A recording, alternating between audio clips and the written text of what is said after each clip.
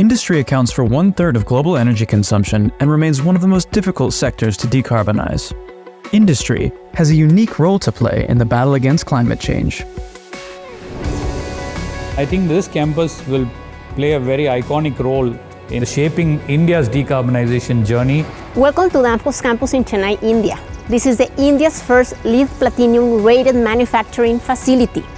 In decarbonizing our own operations globally, we apply the same approach we bring to our customers.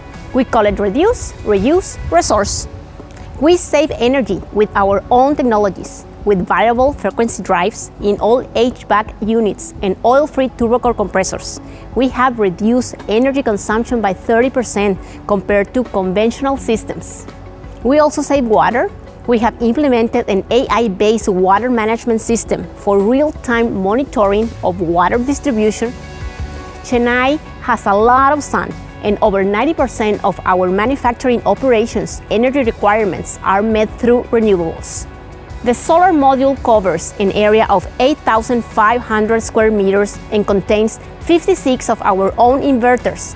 Solar inverters play a major role in inverting the direct current coming from sunlight into the current that can be fed into the power grid. Did we mention that we have established India's first privately held energy storage system for storing excess energy generated by our on-site solar power? We have also improved the air quality of our campus after we introduced the Miyawaki method for wild native forests and planted more than 10,000 trees.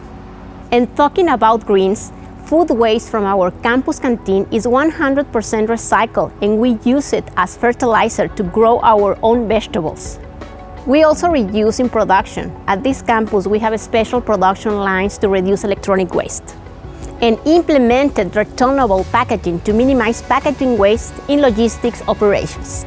It helps the company, it also helps the individual, but also it helps the society at large because India still is yet to be built.